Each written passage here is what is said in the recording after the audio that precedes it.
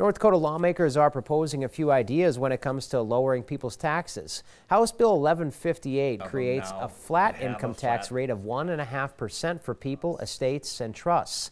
Right now, the state's tax rate ranges from 1.1 to 2.2%, depending on a person's status and income. If passed, a person making less than $44,725 wouldn't have to pay income tax to the state. A married couple filing together would pay the 1.5% for earnings over $74,750. The plan would be paid for with around $566 million from the state's general fund. The time is right.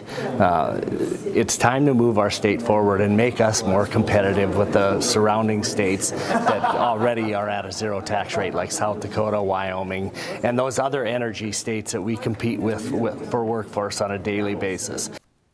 The bill would also mean estates and trusts would be taxed at a 1.5% for taxable income over $3,000.